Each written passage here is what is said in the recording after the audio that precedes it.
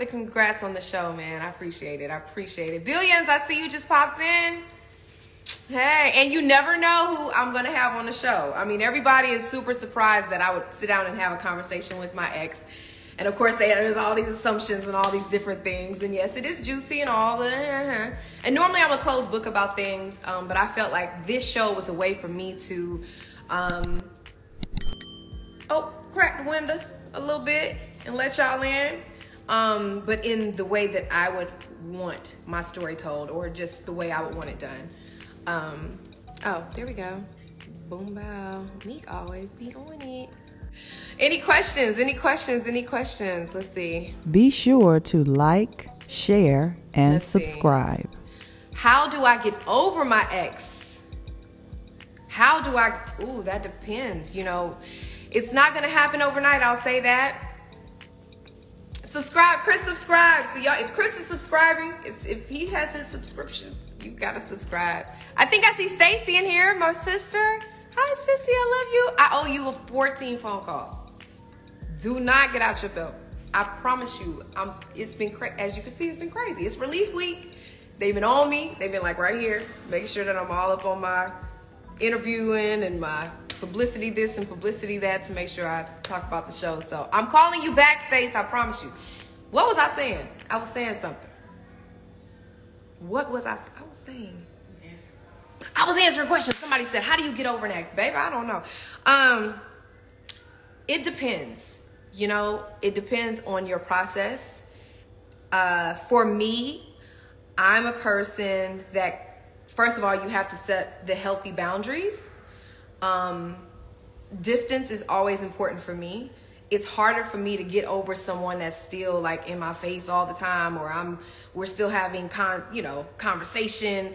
It's hard to let go when they still have a presence in your life. So creating a healthy boundary between you guys, also releasing them in love.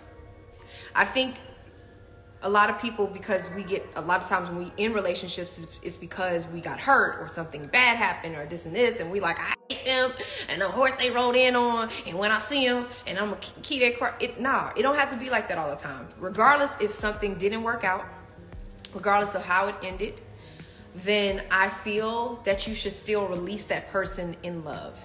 The forgiveness has to be there. If not, you're doing a disservice to yourself. You know what I'm saying? Like, by you continuing to harp on this and that and being bitter, like, you're carrying that with you, you know? So I would say forgiveness, release them in love, prayer. I listen to music to help me get over people. I got like a whole playlist with those Unbreak My Heart records, the Torn records and others. But like I definitely, thank you, Tori, for subscribing. I see that. I would definitely say that prayer. I listen to my gospel music because it'd be me and Jesus when I'm trying to get over somebody in my puddle of tears. Just praying that the pain will end and I can move on. And also keep in mind, a lot of times, especially when, you know, you're the one that decides to end the relationship, or the relationship ended possibly because of somebody else. I'm gonna fill y'all in on a little secret. Y'all ready for this? I don't know if you're ready for this. Your heart might not be ready for this. While you're at home crying and going through the motions and doing the proper self-care to get over the situation, they're out living their best life.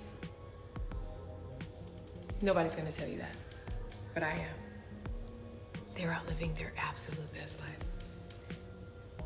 They're not crying about it. They're moving on and enjoying themselves. And even if it's a situation where they might feel something a little later, but keep in mind, they probably not crying as hard as you were. So if that helps you with your process, if that helps you with your process, keep living. I see that in the comment. Keep living, because guess what?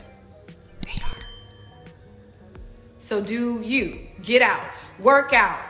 You know, do your therapy. You worry about what I like to say is your side of the street. Keep your side of the street clean and the way it's supposed to be. All right? For me, I do love to work out. So I'll go out, work out. Yes, I go and have, you know, dinners with my friends.